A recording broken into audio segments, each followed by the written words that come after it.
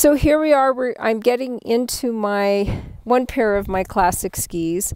The bindings have changed dramatically since my era, and now I have on all my classic skis bindings that can actually move up or back, which is a huge advancement because it can impact, you know, where your center of balance and where your weight is on the ski. So that, for example, if you're slipping, not getting enough kick or grip, you can slide the bindings forward, right? And that'll help with kick. Okay, so this particular binding, they're all different, but basically you get the see the base of the boots. This is the NNN system, which is now pretty much standardized in Nordic skiing. There used to be, and there's still a different kind of binding called the pilot binding, but this is now the standard. And so that bar goes into this little slot, and then so there I'm in. See, so it's a free heel, obviously. Let me get the other one in. A little bit of a downhill, so that's not how you want to do it. You want to be on a flat, but okay, here I am. So I'm into my bindings. And now the poles.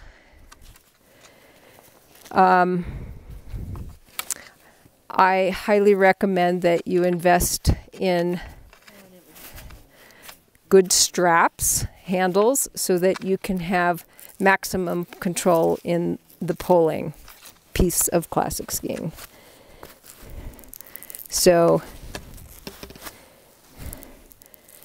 in this way, you're able to get your pole back very quickly, which is what you want. You don't want to be holding them the whole time or have a loose situation where you don't have control over the pole. Okay, so this is Classic Skiing 101.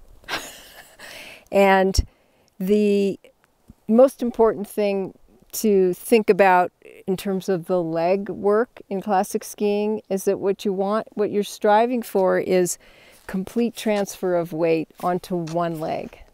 A lot of people, and that requires balance, which of course trail running requires too, right?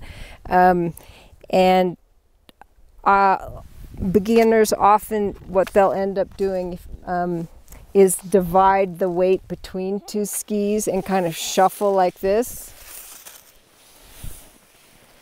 which is, it's not bad, but it's not getting everything out of classic skiing that one can. I mean, like, doing it properly requires a complete weight shift in the legs, but that also requires the pole work to set up the stride to allow that. So I'll give you a demonstration of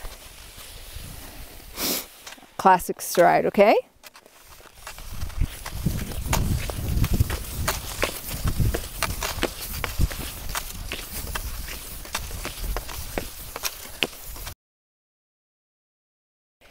So another big piece of classic skiing is what's called the double pole. So double poling is if you're just, and you have to read the terrain when you're classic skiing to, you know, it becomes instinctive, but depending on the terrain, striding, which I just showed you, is the fastest depending on the terrain, and or double poling is faster, like typically on like gradual downhills or flats, or you mix it up. But anyway, double poling is both arms at the same time and bringing your arms up like you were answering a telephone, and then punching down, getting over your skis and going forward like this.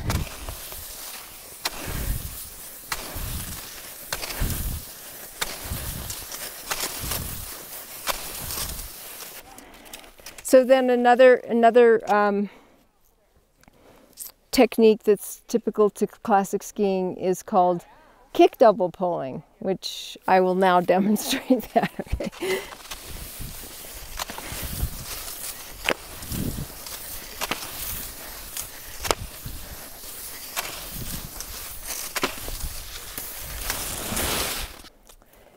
So on your first Nordic ski outing, I would recommend,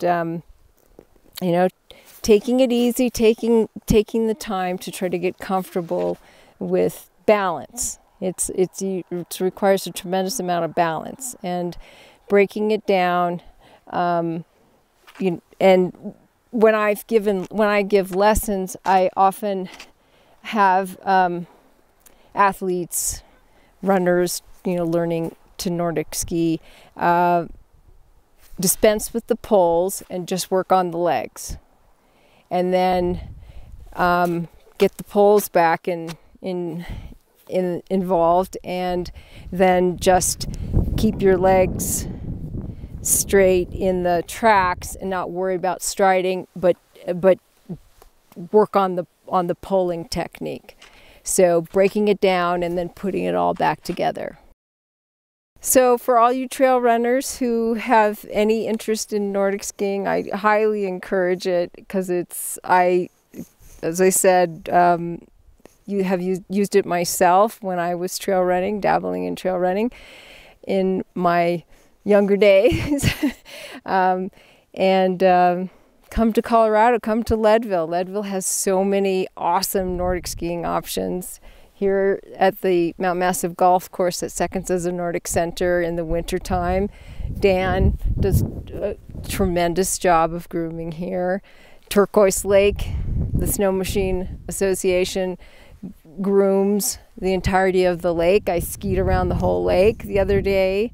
The east side is set, and the mineral belt that circumnavigates Leadville is groomed for both skating and Nordic and classic, and it's just kind of a Nordic nirvana here.